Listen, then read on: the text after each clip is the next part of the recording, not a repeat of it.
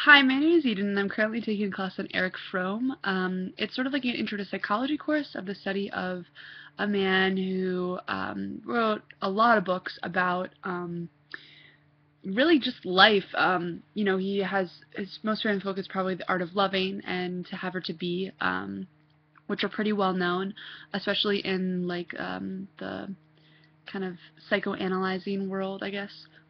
So basically, I talked originally in a video about feminism and having or being, but we watched this video by David Foster Wallace. It's not a video by David Foster Wallace. It actually is an excerpt of the speech that he did at Kenyon in I think 2005, and it's personally one of my favorite speeches that I've ever read of a commencement speech because I read it about a year ago when one of my mentors gave it to me to read because it's about kind of like living and the importance of a liberal arts education, which I think is kind of not as much shown in a way that's appealing to a lot of people, but after you read this, it's kind of like, oh, a liberal arts education does make sense.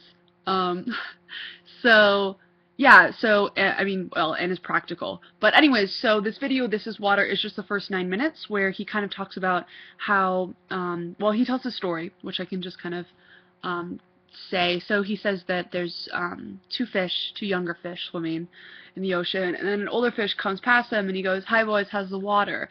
And they keep on swimming, and then a couple hours later, one of the younger fish looks at the other fish and goes, "What the hell is water?"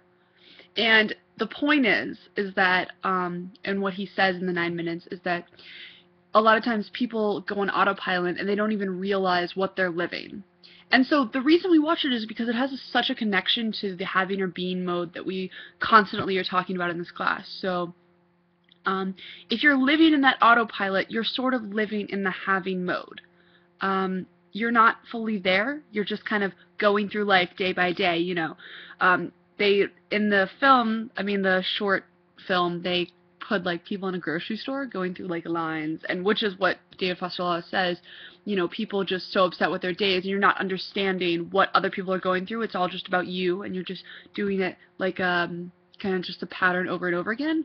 And I think it's interesting because it's like, I think, okay, so you can go, like, when I thought about it, it was like you can go to a grocery store and you can have this experience where you're upset every single day. You have to go and get bread. You have to get, you know, everything you get every week, let's say. And you can treat it as that, or you can treat it as kind of a being experience where, you know, you're involved in what you're doing and you realize that your person that's checking you out hasn't slept in 2 days, and you could realize that the people around you are just as stressed as you are, and it's sort of like, it's it's a different way of thinking that I don't think a lot of people think, which also kind of relates to something else I want to talk about. It's sort of like my relationship with Erich Fromm. So I think that it's been kind of hard for me to read his books because he has these like such amazing ideas that have really faded away, and I don't think people see them as much. So in my feminism video, which I posted earlier, I kind of disagreed with him, but at the same time, like, I think it's so important that people live in the being mode, while I think that it's kind of faded away in society as it's more about how the survival of the fittest, which kind of relates to Fromm's biggest question is like, as Mr. Squires would say, how could a Christian country come into a Nazi state? Which is kind of like what Erich Fromm, I think, in general, is trying to, I think it's almost, he's not trying to explain, he's trying to express his confusion about it, and saying, like, with humanity, how does this happen? But Erich Fromm, going back to the video, so Erich Fromm kind of, the way that he relates to the video is that I think that it's sort of like he's saying that if you live in the being mode, you can understand what water is.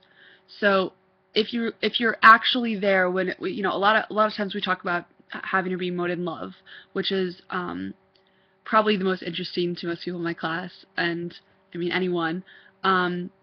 I think that that's sort of the same thing. Like, you can be in a relationship and you can be in a marriage, and you can be even in a relationship with anything, with a teacher, with a friend, and not realize what it is and not see the capital T truth.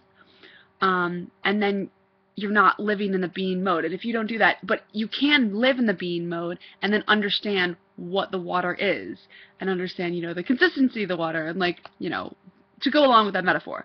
But I just think it's really interesting to kind of put the ideas of Erich Fromm and David Foster Wallace together.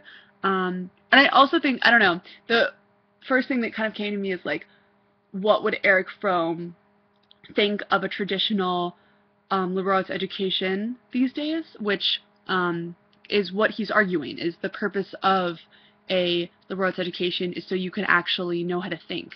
So I think it'd be really cool to, like, you know, if Erich Fromm could be, like, transported to this time, to, like, have him go to a place like Williams or go to a place like Kenyon and see how the liberal arts education is impacting people, and to see if Erich Fromm's sort of, like, guidance, I think kind of like message to people, is actually implanted in those kind of communities.